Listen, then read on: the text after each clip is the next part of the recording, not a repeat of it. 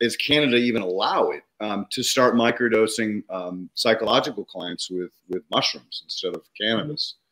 Like one of the first things I did when I met Pauline is we got together. I saw how many antidepressants and anti-anxiety she was taking.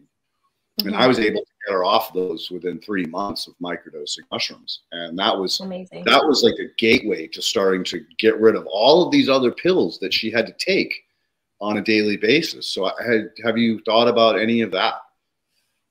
You know, I haven't dove in deep into like psilocybin and psychedelics. I absolutely believe that they have a place. Like we know ayahuasca works on the endocannabinoid dome. Like there's all of these plant medicines that I really, you know, that have been prohibited for so long that have so much potential.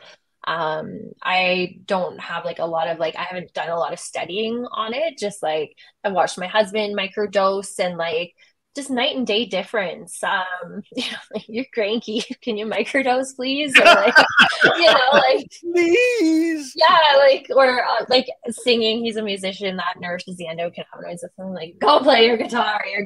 Your endocannabinoid system needs some support, right? So, and I think it's just like we're at this sort of place, and I think the pandemic brought us closer to that brink of just being really frustrated that we don't have the answers that we want or need. And so then people are moving outside of that and like introducing those different sort of plant medicines. So yeah, I hope to see more, but I don't know a ton about mushrooms. So far, my world's been filled with cannabis. So there you go. I just had to ask because usually like when you're hanging with the cannabis community, they kind of go hand in hand. Totally.